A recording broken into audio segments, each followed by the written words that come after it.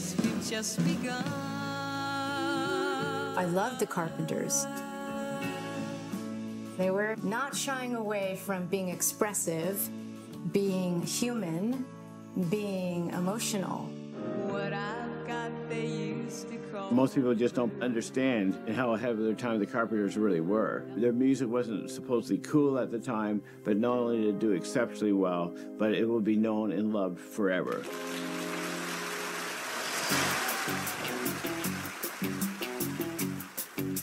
Today, the Carpenters are universally respected. There's some people who think I look like a hippie, that I look wild, or, that we sing rock and roll music just because we have guitar amplifiers. But in their prime, they were dragged as lightweights. And worse, one of America's finest young groups. Nixon flunkies. The Carpenters, ladies and gentlemen.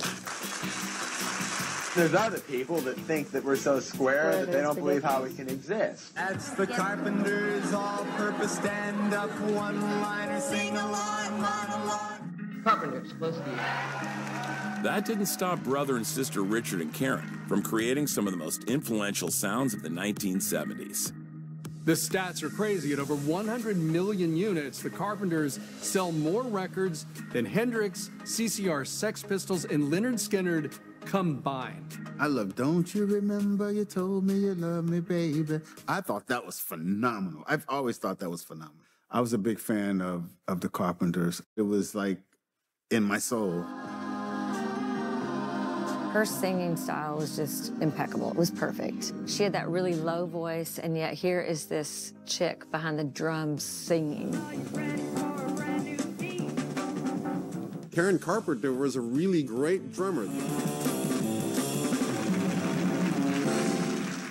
He had always wanted to be exactly where he is. He had ideas, but I didn't know I could do anything until 16.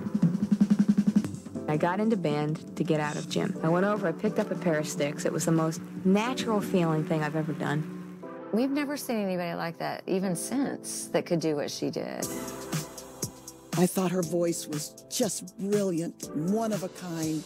She didn't sound like everybody else. She sounded only like herself. You talk about the synergy of fate. Look at the Carpenters. To have that voice with that brother-songwriter. Richard Carpenter would always take a song and then get on the piano and rearrange it and make it work. I'll say goodbye to love. 1972 was the turning point.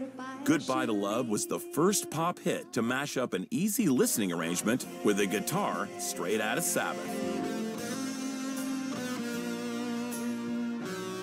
Well, almost.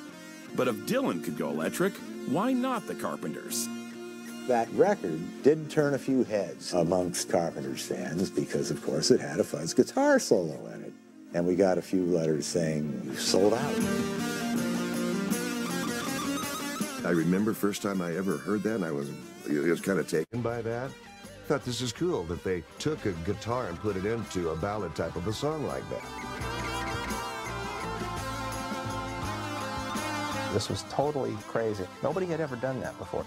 These big power ballads, beautiful ballads with raging guitar solos. I take a tiny bit of credit for it for being there and playing it, but it wasn't my idea. It was Richard's, and he was always the guy with the great ideas. The sound was coming together, but the story of soft rock had only just begun.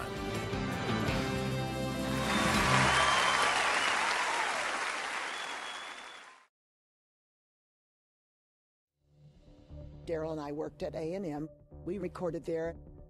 And after the word came out about them signing the Sex Pistols, Karen and I were standing there, and she said, you know, we were the kind of music that made this label. What are they doing?